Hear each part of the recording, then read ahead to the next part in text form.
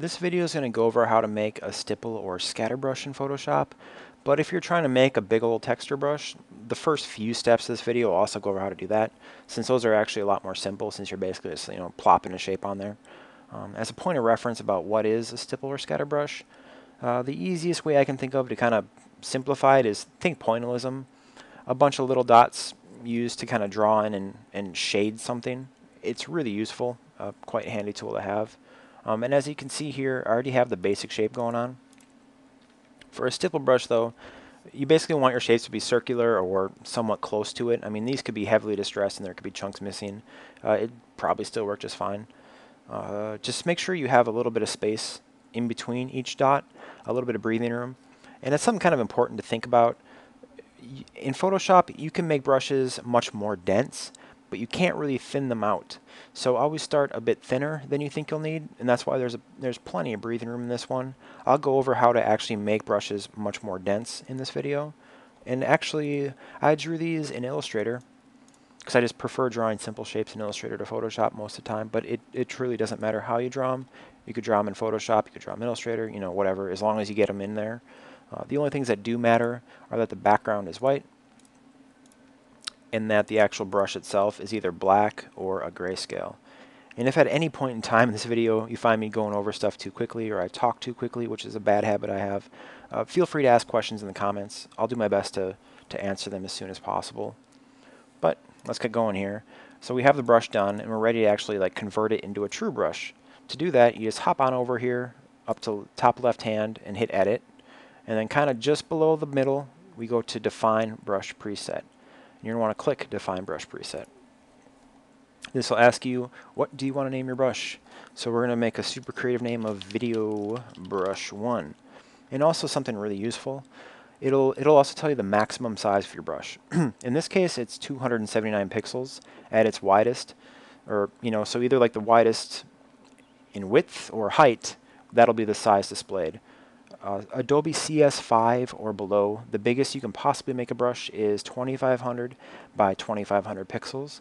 In CS6 or Creative Cloud, it's 5000 by 5000. So if you make a brush in, let's say, CS6 at 5000 by 5000 pixels, and you export it to someone who, let's say, is using CS2, and they try to open and import that brush and use it, it's going to error out and not let them use it. So kind of keep that in mind with what you want to do with this brush in the long run and size it appropriately. And at the end, I forgot to mention, I'll actually go over how to export these brushes, either the one brush you make or even huge packs of brushes in case you want to save all your brush presets, or perhaps make a pack of specific brushes that you want to use for a specific purpose or send to a friend, whatever the case is. But we name the brush, hit OK. And I'm going to turn off this layer and open up a new blank one so we can kind of see what our brush looks like. Just go to the down arrow up here. If this doesn't show, just hit B on your keyboard or select the brush from the toolbar on the left here. Hit the down arrow, go all the way to the bottom, and the furthest right brush will be the newest brush that you just made.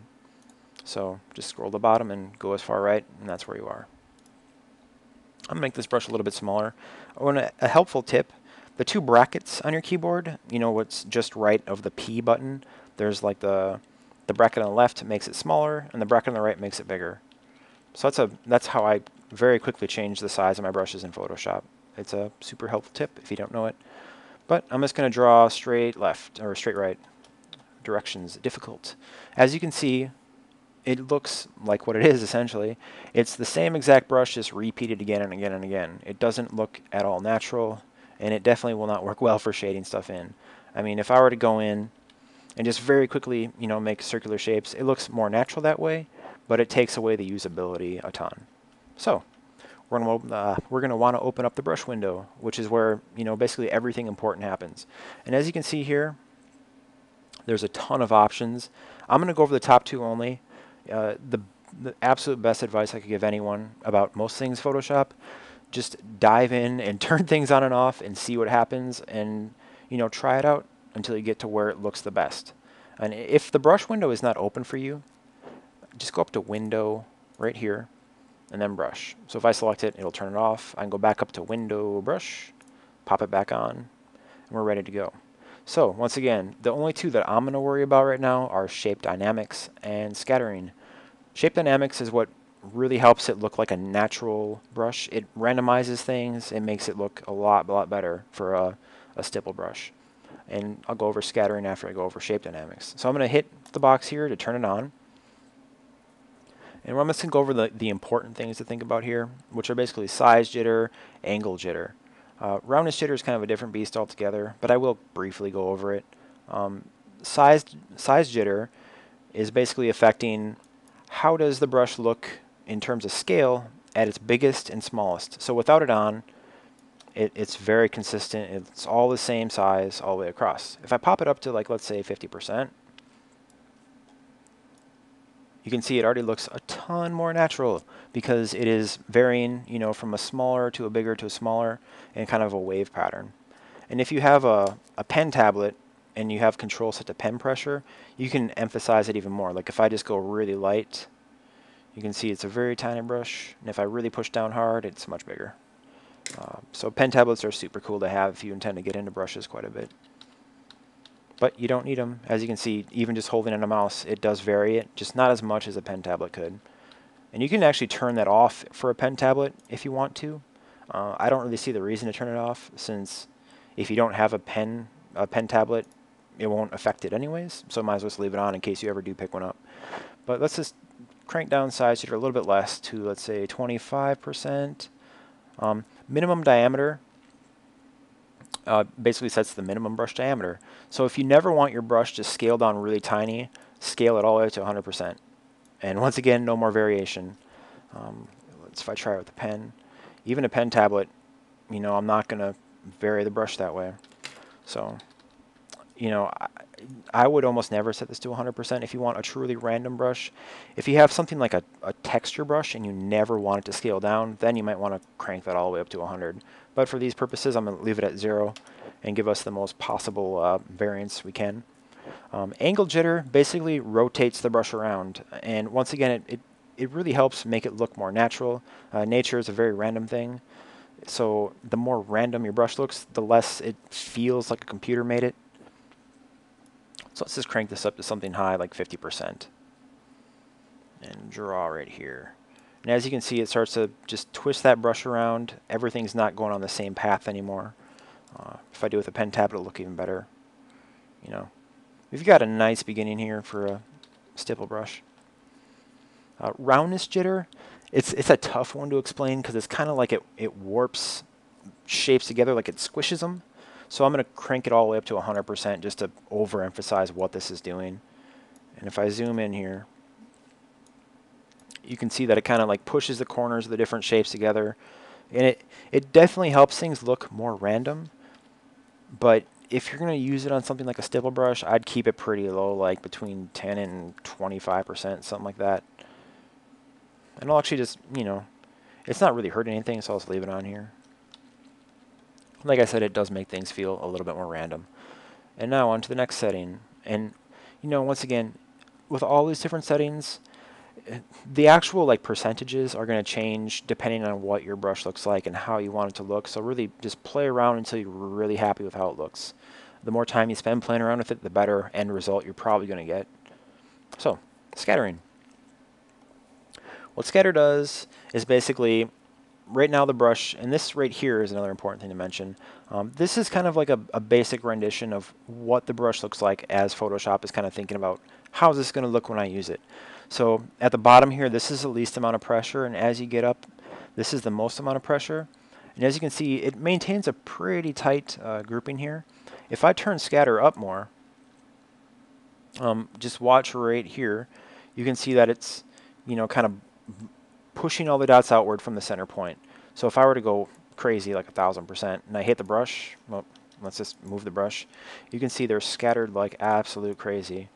For a stipple brush, you don't want them scattered this crazy, but if you're trying to make like a, like, I don't know, like let's say you have a brush that looks like a leaf, and you want the leaves to look like they've blown all over the place like crazy, then, you know, you definitely want the scatter way up there, like pretty high, because it just kind of makes like a more random scattered group. And especially once they're rotated, you know, if it is something like a leaf, they'd scatter randomly while rotating, and it looks even more natural. But for a stipple brush, we don't want crazy, just something small. So there's a tiny bit of variance. It helps it look a little bit more natural. Once again, I'm just going to type in 15%. We should be good. Let's draw a little test shape here to make sure it still looks pretty decent. It's looking pretty good. So the next thing, count. And when I talked about the density, count is basically how you can easily change the density of your brush. So I'm just going to draw a baseline right here. Count of 1. So one of the brushes is currently being applied. If I change it to 2, it's going to basically put in twice as many dots because it's applying the brush twice. So as you can see, this is basically twice as dense as this one. If I make it a much higher count, like let's say 10, it's going to be a very dense brush. So that's where I'm like, start lighter than you think you need, because if you need to make it a lot more dense, you can do that within Photoshop in the settings here under scattering, and that way you can always adjust it on the fly and you're not kind of locked into a really heavy brush if maybe you don't want it to always be a really heavy brush. But for these purposes, I'm just going to do a light count, let's say 2, and let's just do a test here. So these brushes are all about basically shading. So you can start light and then kind of go harder and harder. And you have a nice kind of gradation. And this is, still a really rough brush, so it's maybe not the best example in the world. But, you can even do one pass light and then just pass over it again. And then a little bit more to the right, pass over it again. And you can start to work on your gradations. And with a bit of practice, this is a very, very powerful tool for making really cool looking stuff pretty fast. I personally love it for something like type, where I can just select the type and then actually use the stipple brush over it as a mask and kind of knock out like highlights or shadows, depending on what the case may be. It adds a lot of depth to your work that won't be there otherwise. So just play around, have a bit of fun. And like I said, all these other settings, just go in there and play around, turn them on and off, and see what looks best. Now, to exporting, so you can save these brushes or, bring them to a different computer or send them to a friend, what we're going to want to do is go to Edit, Define Brush Preset. Or, sorry, Edit, Presets, and then Preset Manager. And Preset Manager is basically where Photoshop saves everything from brushes to swatches, gradients, everything is essentially in there. So let's just select brushes, and right here in the bottom right hand corner is our brush. So let's say we want to just export this one particular brush. We would go right here to Save Set, click Save Set, and it's going to ask us where do we want to save it. So I'm going to go to Desktop and be like, scatter brush. And if I hit save, we'd be done right there and we're ready to go. It'll save that brush as an .abr file, and then you can load that into your Photoshop whenever you want. But let's say you made a bunch of brushes. So you can actually export complex sets this way too. If you hold Shift, you can select anything in a row. So if I go from here and I'm like, I want everything from this brush all the way down, I select this one.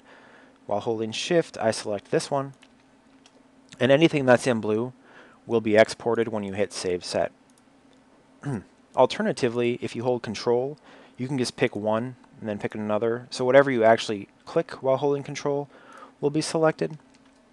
And then you can let go of Control and hit Save Set. And basically whatever is highlighted in blue will be exported. So it'd be like, sweet brush pack, if I can type. And then when you hit Save, they'll all be there. But that's really the gist of it.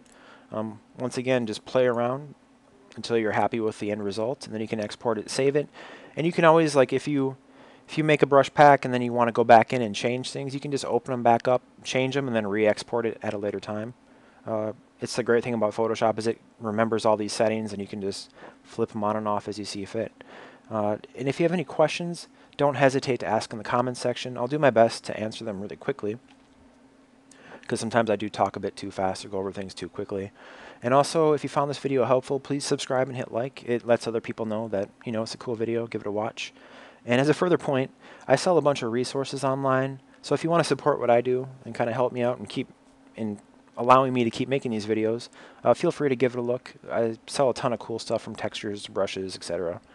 But thank you so much for watching. I truly do appreciate it. All right, bye.